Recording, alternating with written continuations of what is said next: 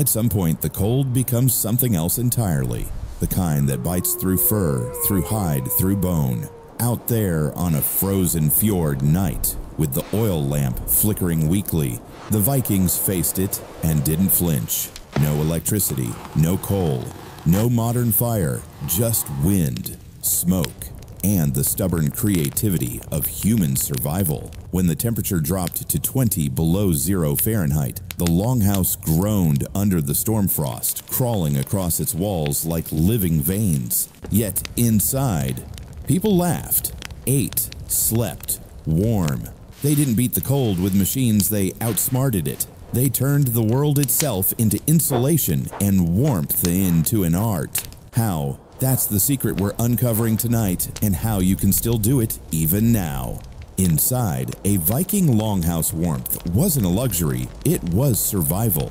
A 60-foot hall walls stuffed with turf, one open fire burning at the center. Archaeologists in Borg, Norway found something strange above the rafters, a black layer of soot, thick as a blanket. That wasn't neglect, that was the system. No chimney, no vents. Just a small hole at the roof's peak, angled to breathe. Too open, and the heat vanished into the night sky. Too tight, and the smoke suffocated the sleepers. But when the balance was right, the magic happened. Smoke lingered just below the roof, forming a thin, invisible ceiling of trapped warmth. Air stayed at 60 degrees while the world outside froze at 20 below 0 Fahrenheit. They didn't fear smoke. They listened to it. They learned to use it. The longhouse became a living thermal engine recycling every breath of heat. Today, here's how you can do it. Hang a ceiling baffle 2 to 3 feet above your wood stove. A board, a metal sheet, or thick canvas will do. Let warm air collect under it before drifting sideways. That heat trap lowers your ceiling temperature gradient and keeps warmth where you actually live near the floor. Add a small vent behind the stove for airflow and you'll burn up to 30% less wood while feeling a steadier, gentler heat. You don't need gadgets. You need understanding. And once you feel that still, even warmth, the kind that fills a room quietly like breath, you'll realize something simple. The Vikings didn't heat their homes harder. They heated them smarter. Still works. When the wind cuts through the fjord, it doesn't care what you wear. It bites. It searches. It finds the seams where warmth leaks away. The Vikings learned early the secret wasn't thicker hides or heavier coats. It was the air itself.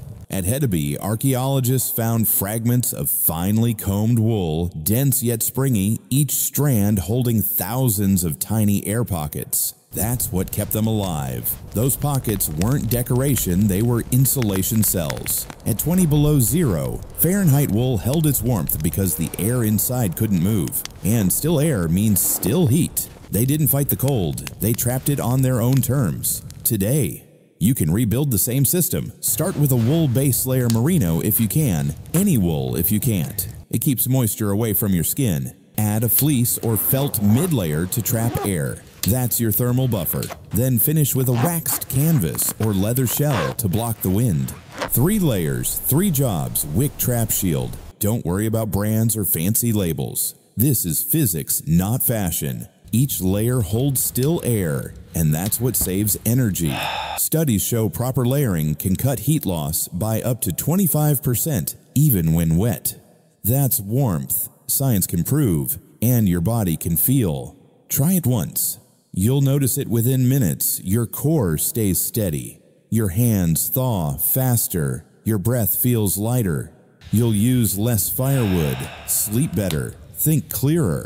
The Vikings didn't wait for modern gear. They discovered the physics of warmth by touch, by instinct, by survival. Still works. Still genius. When the fire fades, silence takes over, and with it, the cold.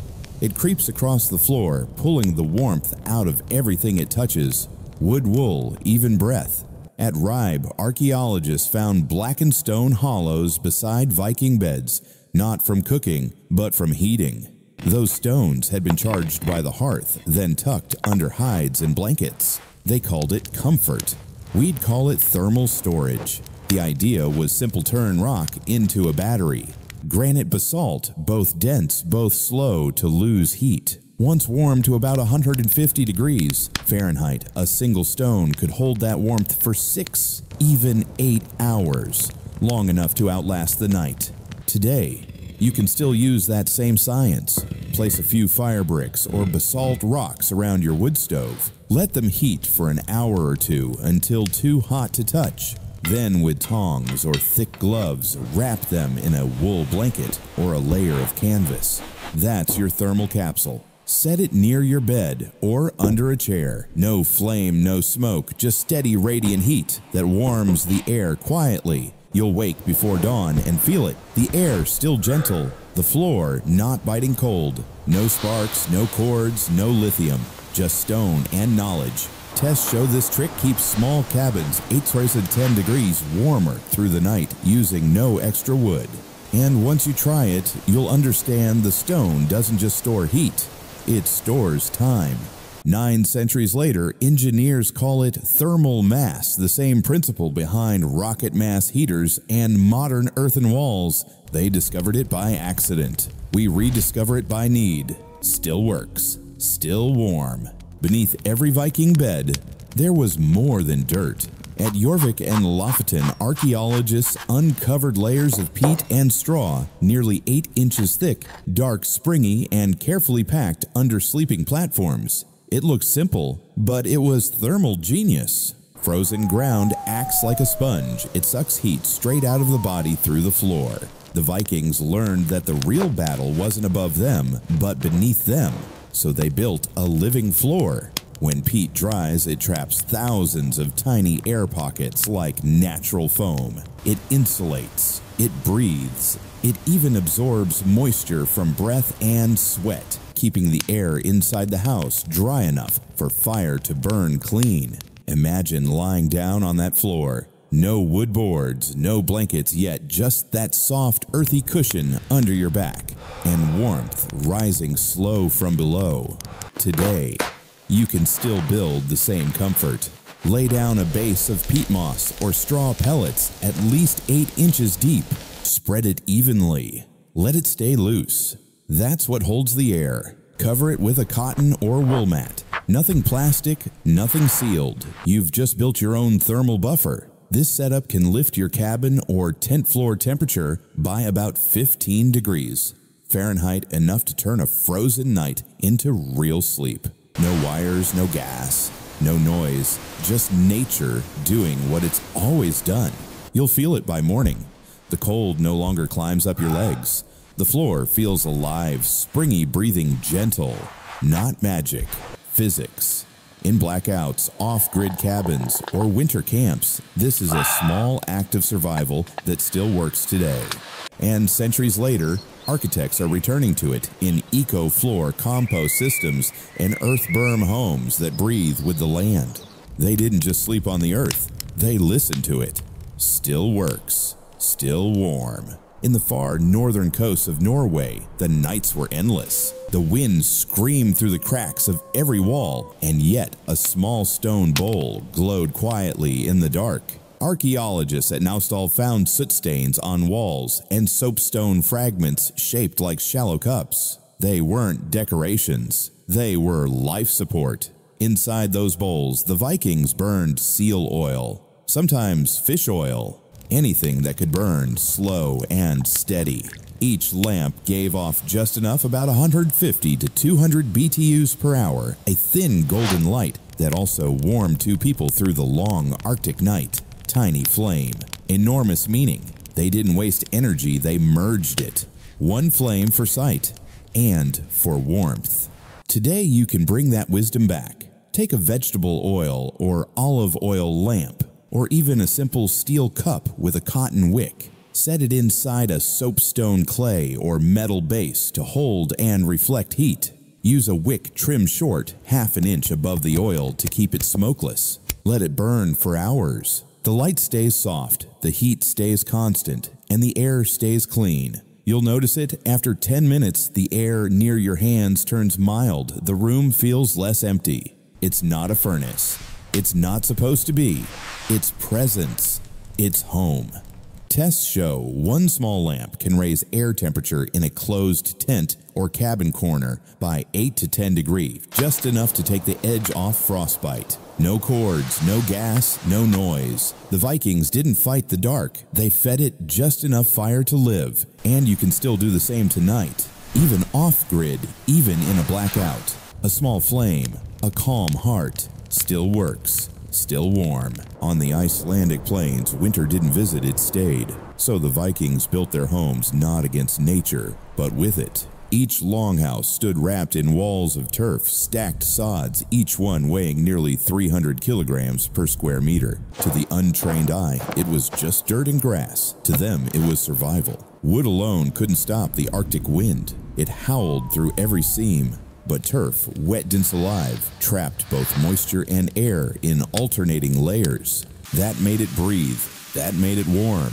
The walls didn't seal the cold out. They absorbed it, then gave back steady, gentle heat. They called it the living wall, and they were right. Today, you can build the same principle without a single sod. Start with a double wall system outer shell made of compressed straw board or earth bags. These mimic the turf's dense moisture regulating mass. Inside, add a linen or hemp vapor barrier. It keeps the air breathable but blocks drafts. Finally, seal the inner wall with clay plaster or wood paneling. You've just built a wall that breathes, insulates, and balances humidity. No plastic, no fiberglass, no electricity. In tests, this kind of wall keeps indoor temperature 10 to 12 degrees more stable even through sub-zero nights. It doesn't sweat. It doesn't rot. It just works. Step back for a moment. You've built warmth the old way, the quiet way. Today's green roof cabins and earth-sheltered homes are the direct descendants of these turf walls' different tools. Same wisdom. Nature was the first insulation engineer, and the Vikings knew how to listen. Still works, still warm.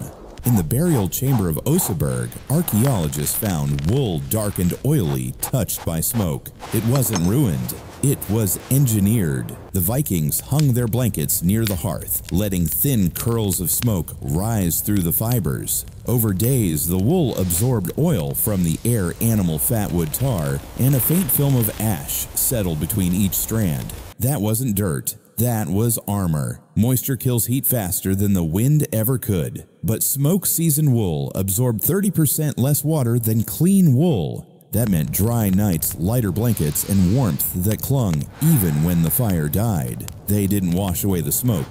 They wore it. Today, you can still do the same safely, simply, and off-grid. Hang your wool blanket near a wood stove or campfire, not over the flame, but within the warm smoke plume. Let it dry for an hour. Repeat weekly in winter. The fibers take on a thin coat of natural oil, lanolin reborn, forming a barrier that repels damp air and mildew. If you live in an apartment or cabin, you can mimic it. Light a small incense burner or smoke pot beneath the hanging wool, then brush in a teaspoon of olive or lanolin oil afterward. That's all. No chemicals, no electricity, just knowledge. After a few weeks, your blanket smells faintly of firewood and stays warm even in mist and fog. Modern tests confirm it treated wool dries 40% faster and stays 10 degrees warmer to the touch. Smoke Oil Ash, the first waterproofing trio. They didn't fight the weather, they wove with it. And if you try it tonight, you'll feel what they felt. The quiet heat, the pulse of life in fabric. Still works, still warm. The embers fade, the longhouse grows quiet. Only a thin wisp of warmth rises from the hearth, soft as breath light as memory. From smokestone grass and hide, the Vikings built a world that heated itself. No wires, no switches, just the physics of patience and the wisdom of those who listened to the cold instead of fighting it. Every wall, every floor, every blanket was part of one silent system, a network of warmth made by hands and time. They didn't need electricity to survive the freeze. They just understood how to trap, store, and share heat. And today, if you learn the same rhythm, you can too. You can hold warmth through a blackout. You can keep a cabin, a tent, or a home alive without burning more fuel. Because the secret isn't the fire, it's what you do after it burns low. The embers still whisper their lessons through turf walls, through smoked wool, through every breath of ancient heat. They remind us that warmth isn't built by machines, it's remembered by people. So tonight, as the wind hums outside your window, remember this: they didn't chase comfort, they created it. And in the next chapter, we'll find out why some Viking stone houses still hold their heat after 900 winters, still warm, still waiting.